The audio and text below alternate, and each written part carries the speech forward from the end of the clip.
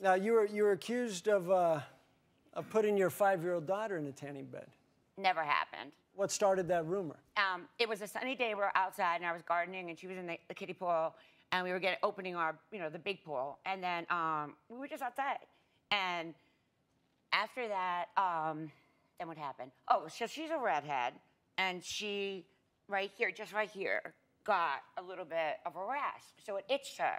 So when she went to school, the teacher took her to the nurse, and the nurse didn't call mom or dad or say there's not a mom or dad guardian, calls the cops. And just then, because of the sunburn? Because she thought, yeah, she was in the tanning bed. And at the time, were you already tan mom? So was that in the press? This was just something else? Yeah, this is how this ridiculous thing began. So that kind of started the whole... Nightmare. I called it a nightmare. It was an absolute nightmare.